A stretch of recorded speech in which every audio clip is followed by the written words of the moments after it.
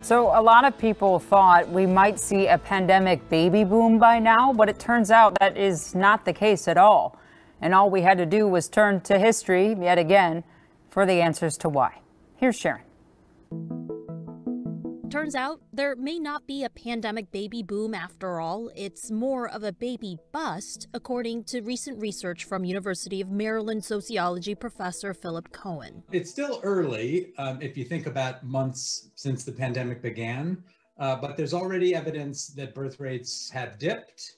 They're lower than they were last year. Cohen says he's not surprised, as this is classic crisis human behavior. Whether it's pandemics like the 1918 flu or wars or recessions, birth rates always fall during a time of crisis. And so in this case, we're seeing a decline in birth rates, and we just don't know yet how big it will be or how long it will last. All of us had assumed that we were all locked up together and there was going to be a baby boom. So if you only think about one aspect of it, that is the amount of time couples spend together, that might lead to more births. But the things that lead against that are just much bigger. For example, Cohen cited the lack of control and the plethora of uncertainty everyone is facing. Anytime there's a lot of uncertainty, where are we going to be next year? Are we going to have jobs? Are we going to be safe? Are we going to be taking care of our elderly relatives? What's happening with our healthcare, our housing? There's people being evicted and losing their jobs and sick and family members sick.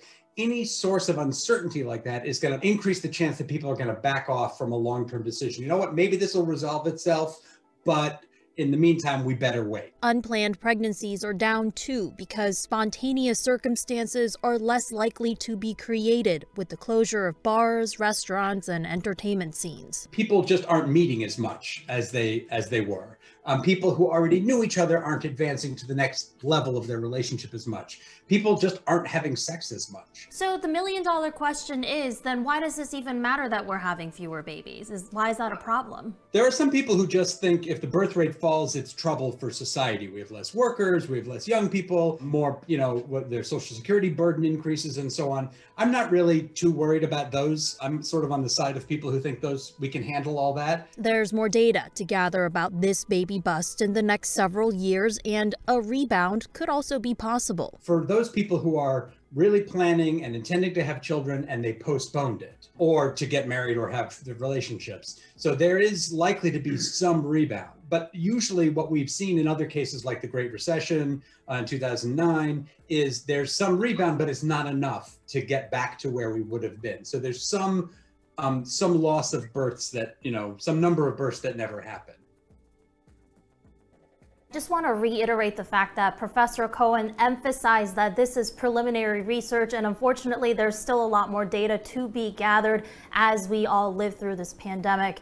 But for those who are worried that U.S. population levels are going to drop like in certain places like in East Asia, specifically Japan, Professor Cohen says we're just not there yet. Well, Sharon, the study also talked about birth rates and got specific into states like Ohio, Arizona, Florida, California. All of those places saw the birth rate drop. Did they talk about Minnesota at all? Well, Professor Cohen said that Minnesota actually doesn't keep like a near real-time track of birth rates. So I did reach out to MDH, and they told me that the most recent data set that they could give me was from 2019, and they saw 66,033 births that year. They weren't able to give me numbers for 2020 just yet. But just to put this into perspective, the state's demographic center put out a report back in 2014 saying that birth rate levels were not back up to pre-recession levels at that point. So that just kind of gives you an idea of where we're at. Yeah, proving that professor's point, right? That we don't always get back to that level we were. So we shall see.